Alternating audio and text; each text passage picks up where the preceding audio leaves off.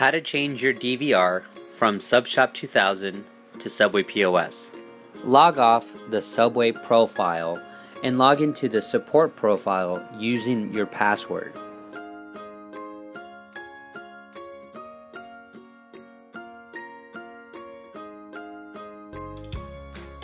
Double-click Subway controller and put in the username with the period and the password with the period and hit login.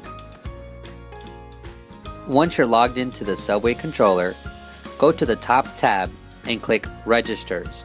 From the Register screen, select the old SubwayPOS model, right-click, and hit Delete. Confirm that you want to delete the register.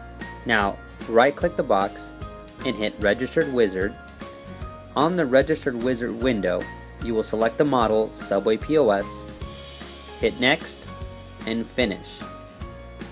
Now go to the top tab and click Global Config, and to the right, click Get Global Config.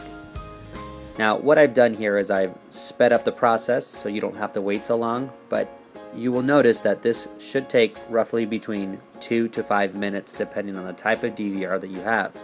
Once the registration is finished, you will go ahead and close out the Subway controller, then go to your Start menu, hit Log Off, and go to your Subway profile.